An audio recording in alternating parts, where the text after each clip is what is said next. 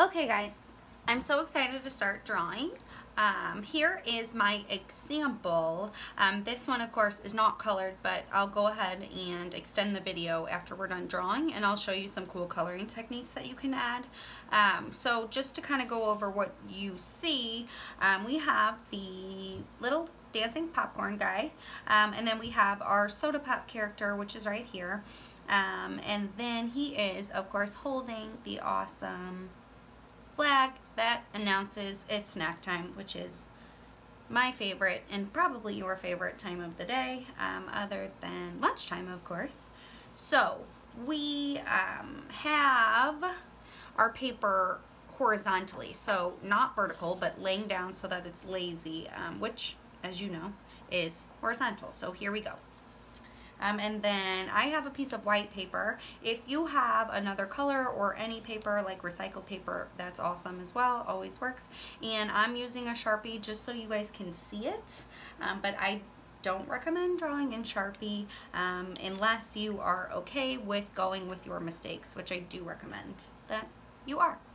Okay, so we have something that we know goes along the top, and then we also know that we have something down here in this quadrant, and then we have something in this lower quadrant as well, depending, it might be more towards the middle.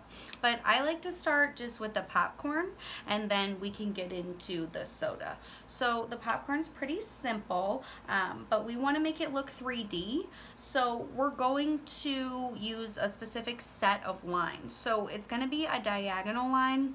I'm going to make it an L shaped, but just watch. This line is not parallel with the side of your paper. This line is starting here and it's kind of like ending up over here. So it's straight, but it's a diagonal line. Okay. And then from here, it's just a super simple straight bottom. Don't go too far over because it gets wider at the top. So we want this side of our popcorn to be in line with the top of this. But we also, remember, we do not want it to go straight up so that it's parallel. We want it to kind of veer outward. So I'm gonna just kind of like visualize a point where I think it should go. And then I'm gonna meet it. So you can see it's short at the bottom and then the top portion is wider. Okay, now here's where we want it to look 3D. So this is gonna be a little difficult, especially with the way that I've drawn this line, so you can see me troubleshoot. We want to show the side of the popcorn bag. And so how we're gonna do that is we're gonna draw another diagonal line extending from this corner point, and it's gonna kind of go up and back towards this area of our paper. We don't want it to go that far. It's just, you know, our bag is really little. So we're just gonna kind of draw a straight but diagonal line coming off. And then from here, you're going to draw another straight line, and it needs to be diagonal because it needs to follow this angle. But here's the key. This cannot end before the top of this. It needs to go past it. Voila. So it's slightly longer, not substantially, just a little bit. Doesn't have to be perfect because it is a paper bag. Okay, now why did I do that? We're going to close it up. So if this is difficult, you can just close it with a straight diagonal line. But I'm gonna kind of make a zigzag line. I'm gonna use the zigzaggy line to kind of make it look like the top of the paper. But just a pro tip, I don't think that you should make them very close together. I would make them a little bit wide and flat. They don't have to be perfect. Remember, this is a little cartoon snack drawing. Okay, so now when we color, we can draw lines down from these with white and red, and we can create that classic popcorn bag look, but we're not going to do that yet because we want the ability to add a face. So I'm going to make 2 ovals for my eyes, if you wanted, you can change the expression. He could be winking, crying, he could be sleepy. I like to do these cartoon eyes. So if you missed it, it's this little smile at the top and then a frown line at the bottom. And then you color inside of the center space. You don't have to do it that way, just a fun little tip.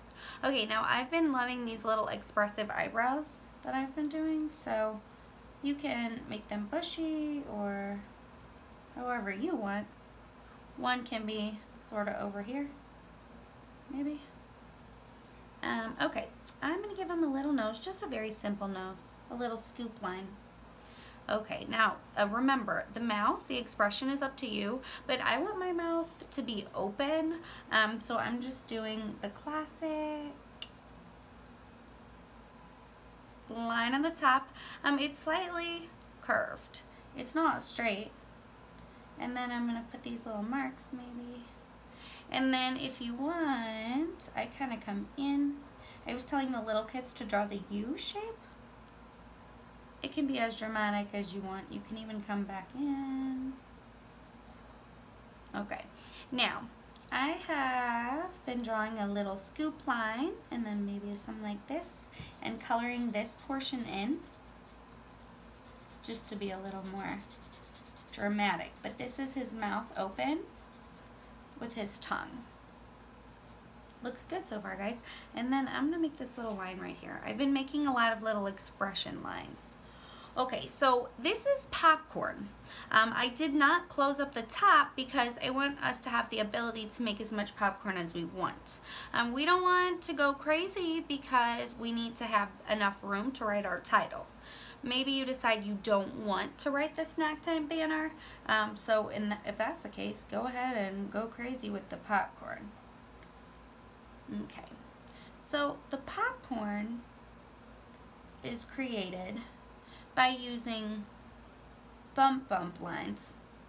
A bumpy line, a cloud line. But you kind of want to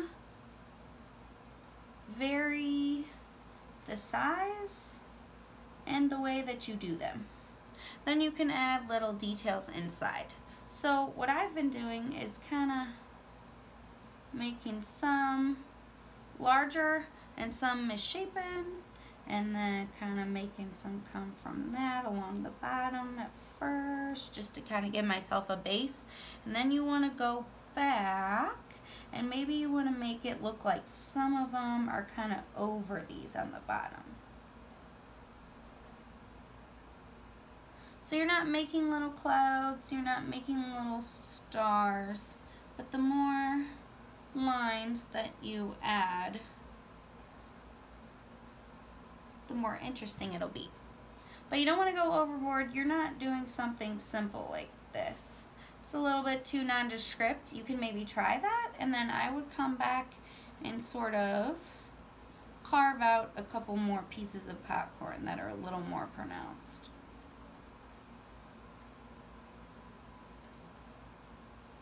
Looking good so far. I like it to come to a point. I'm going to put one more piece. And then I'm going to make it look like one's coming from the side.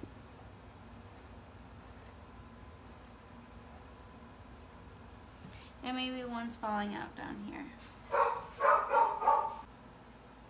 Okay.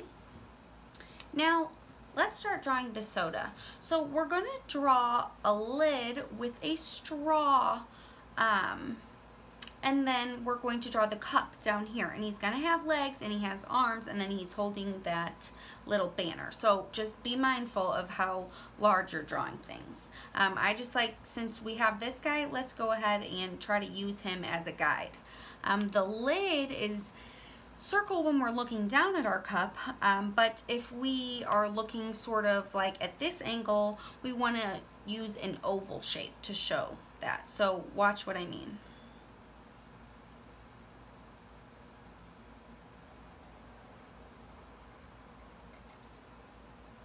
And whatever size it is, you don't want it to be too small. but whatever size it is, that's what size drink you're having. Okay, so it is an oval, but it's pretty flat. And then we're gonna have a lip coming all around it. So you need to, from either side, not too far in. You don't want this curve showing. It needs to be kind of in line with this. You want to just put 2 little lines, and then you're going to close them. You need to use a curved line, and the curve needs to follow this curve and sort of stay at the same width away from it. So what I mean by that is that. I'm going to put some lines if you want. Okay, now let's do the straw. So our straw, it's going to come from the middle and it's going to come up and out. So you would need to make a little mark in the middle of your lid that is sort of like a flat smile. And coming from one side, you're making the straw. And then you're gonna leave a little space and you're gonna make the same diagonal coming down until you get to that line. So that's the opening in the lid and the straw's going inside of it. Now, if you have a pencil, you can erase this, but tip for a marker, that's gonna be where your stripe is. So before you think you messed up, always give things another consideration. Okay, now to close the top of the straw, you can just kind of do a real flat oval. Perfect. Okay, now our lid, he's kind of like off, going at an angle to the side. So when I draw this part, I kind of want to be mindful of where the bottom should go, because I wouldn't want it to come over here because it needs to kind of be in line. So you can do it 2 ways. You can take that curved line that we used and you can kind of like skip a space and make yourself sort of like a guide. That's the bottom of our cup. And then you can come down. Pretty easy, guys. Okay, now let's put his face on. I'm going to do that oval again, and then another oval. And whatever kind of eyes you want to do, go for it. So I'm going to show you again the cartoon eye. So there's a little blip, and then you flip the curve and you do it down here and you fill in the space between. Now for his eyebrows, be as creative as you want. Maybe he has just one. Maybe he's angry, so you kind of make it. I like these little curves. Then I have been doing these lines just to show that he's very excited. Okay.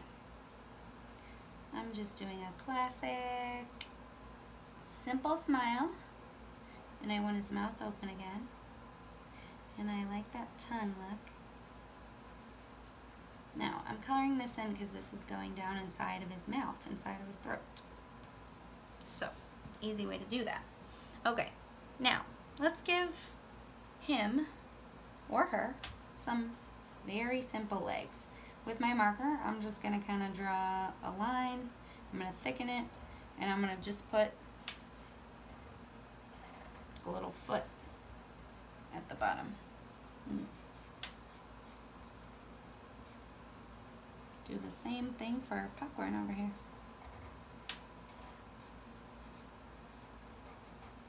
Perfect. Okay, now you can make the arms any way, but remember, they're pretty small. So you want to make the top portion of the arm thicker than the forearm. And then for the hand, it doesn't need to be anything crazy. I just kind of made a mitten look. But this one's important, because if you want him to be holding anything or waving or holding that sign, it needs to be sort of the reverse of this. So it's going to need to come out, and then it's going to kind of go up like an L. And then remember, this is his little bicep, and then this is the forearm area. Okay, now for the hand, I did this. It's almost like a shape of a bean. And that's because we're gonna make him holding a big stick. So the stick, I'm giving it a rounded bottom.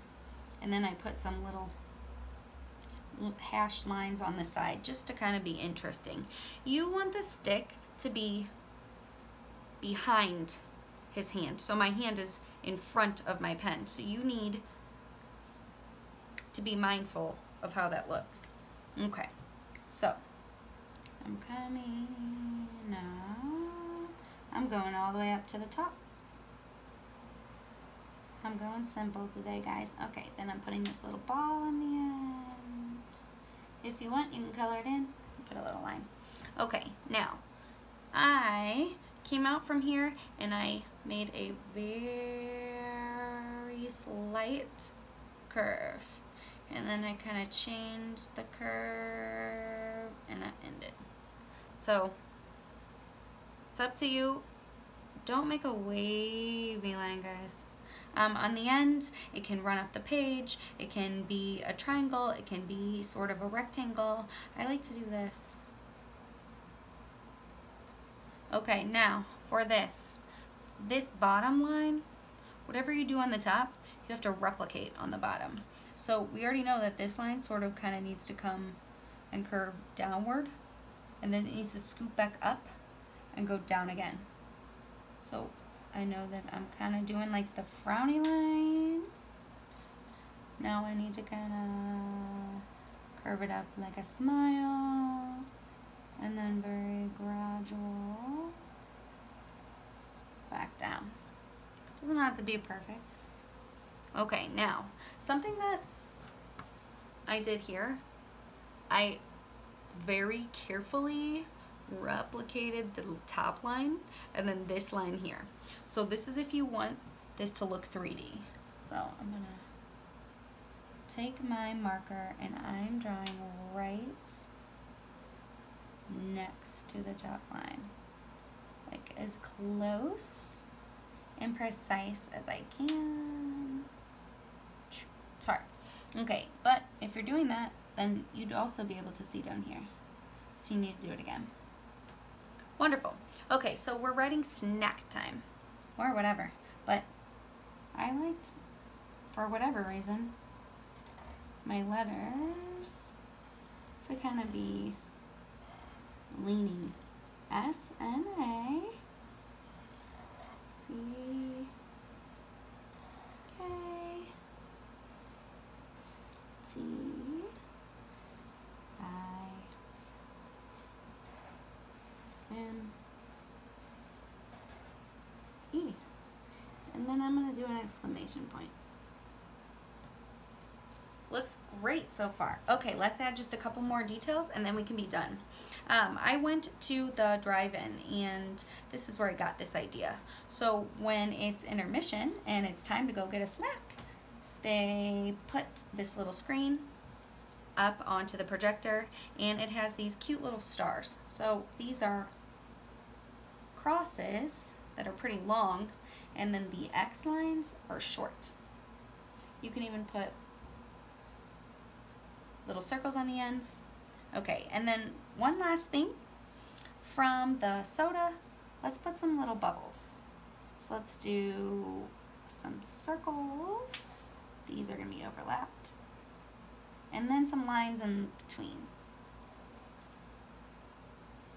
Inside. Okay. Maybe one just popped. Maybe a bubble popped because it is soda and it's fizzy.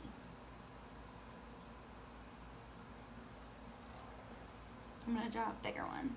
So I'm making sort of a curved line, almost like a comma shape on the inside of my bubbles. Okay guys, it looks super cute. I can't wait to start coloring. If all you had was a writing utensil today, don't forget to sign your work and take a photo of it and send it to me with your iPad. If you do have coloring utensils, then feel free to continue watching this video and let's get started. Okay guys, thank you so much for joining me. We are going to color it.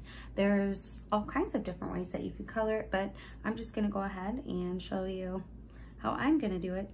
The first thing I'm gonna do is just show you, I have a combo of crayons, colored pencils, and markers, just because I like to use all kinds of things, and I use what I have. So I have a really good red marker.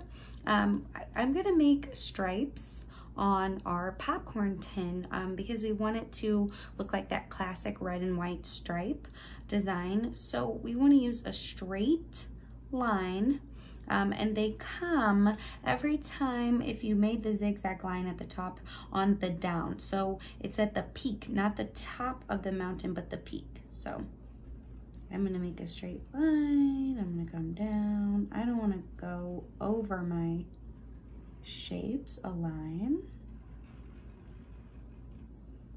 and a line and another line. Remember, I'm going from the low points of the zigzags, and I'm picking up the marker if I get to a shape, because I don't want a big red line running through it. Perfect, looks good. Okay, I think we can just fit like one over here. Let's just thicken it and we'll just call that the stripe. Awesome. While I have this red marker, just because I want to give their mouths an extra little pop, I'm going to go ahead and use it on both of the tongues. And then I also, just to give my writing a little bit of pizzazz, I'm going to trace over it with the red marker. I'm going to color the space with a crayon or a colored pencil, but I'm going to outline the letters in this marker just to give it a little bit of pop, like I said. It doesn't have to be perfect. Excellent. Okay. Looking good so far. And since I'm doing a marker, I'm just going to go ahead. I have a brown marker. I'm going to color my flagpole too. I noticed when I was going to get my colored pencils out, I don't have a brown colored pencil, so I'm using a marker. Awesome. And while I'm doing that, I'm gonna do these bubbles. Now, you might be wondering, why am I doing these bubbles brown? Well, I'm imagining that these bubbles are from our soda. So they're made of soda, carbonation from the soda. Okay, looks awesome. I also have a blue marker. I'm just gonna use it to outline the cup. And I'm not gonna do the lid. Okay, looking good so far. All right, so I know I've been skipping around, but while I have the marker in my hand, I like to just go ahead and get everything done at once. I'm gonna go back to our popcorn, and I'm gonna show you two things. So you can use a colored pencil, or you can use a crayon, whatever you have, but you just want to be mindful, you're making an A-B pattern. So this is white, this is red, this is white. This first stripe is gonna be red. So, good rule of thumb, always color in the same direction all the way down. Now, we want to skip this one, and we're gonna do this one red, so I'm gonna put a little mark. We're gonna skip, and we're gonna do this one red. Okay, now, one thing before I speed the video up, we can come to each edge of each shape, and we can kind of darken it just to kind of make a little bit of a shadow.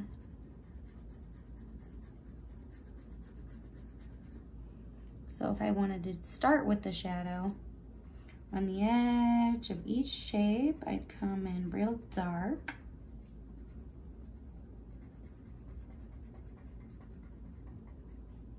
Don't forget down here.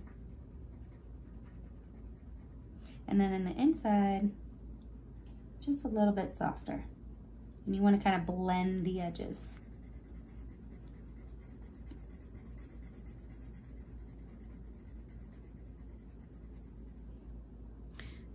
here, we could do the same thing. Now, I like to do this technique around a lot of my shapes just to give it an extra added bit of dimension. And I'm gonna show you something you can do with the white stripes, but you need to be really, really, really light-handed. So that means like feather touch. You can, with the same color, you can kind of come back in around the edges of each white, and you can just really, really, really lightly add a little bit of red. Just makes it look a little more realistic. You don't have to do it, maybe you just do it in some spots. I'm just barely going in.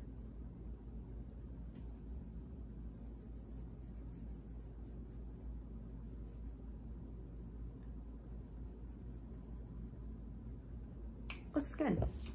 Okay, so we're gonna use that technique up here. I'm gonna take just a darker color, which is orange, and in a couple of the popcorn kernels, really lightly with the orange, I'm just gonna darken a few of the spots, maybe especially down here, like the parts that go inside of the bucket, because that would be a shadow. So if you have a lot of different yellows, you could use the darkest one to do this, but I don't have a lot of different yellows. So I'm using orange.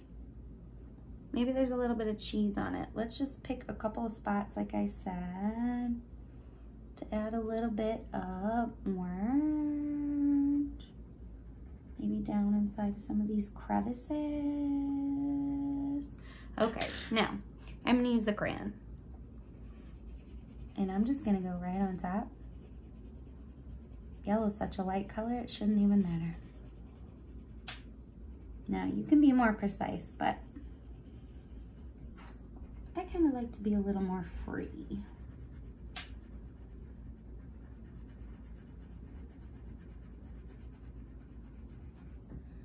Okay. Fill in all the spaces.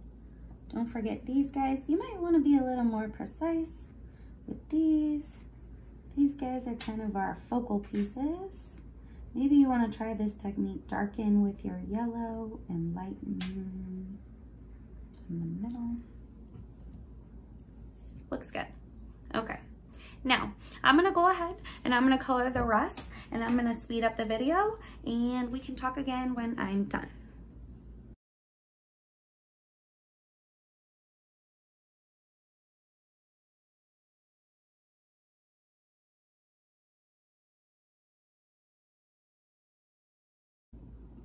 All right, guys, so it looks like I'm all finished. I can't wait to see what you come up with. And again, I hope you've enjoyed snack time with Miss Walsh today.